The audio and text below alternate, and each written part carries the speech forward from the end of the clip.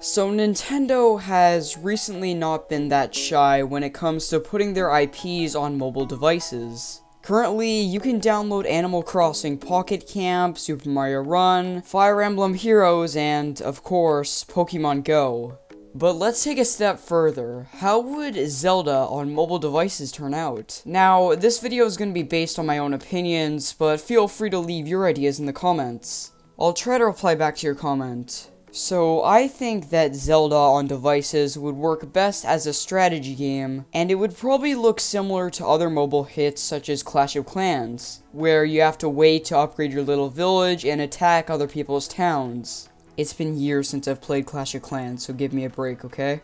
Anyway, expanding on that idea, I think that the game would start you off with a hero, which may or may not be Link, and you get your own version of Hyrule. Then you can upgrade your castle and invade other people's castles. Of course, mobile games in this sort of style focus heavily on microtransactions. Nintendo isn't super fond of microtransactions, so they may leave them out of this mobile Zelda game if they even create it in the first place. Here's another idea.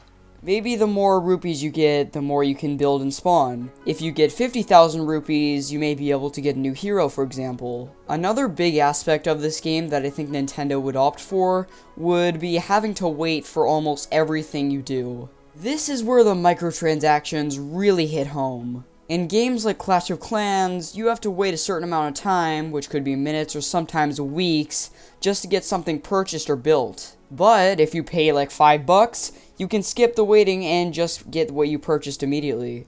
Now I'll say it again, Nintendo isn't fond of microtransactions, but keep in mind that Nintendo is a company. Companies want to make money, and the microtransactions business is huge. This is a potential way for them to get more cash. Now I'm not saying this because I love microtransactions with all my heart, because I don't. I just think that Nintendo making that choice would be logical for them as a company.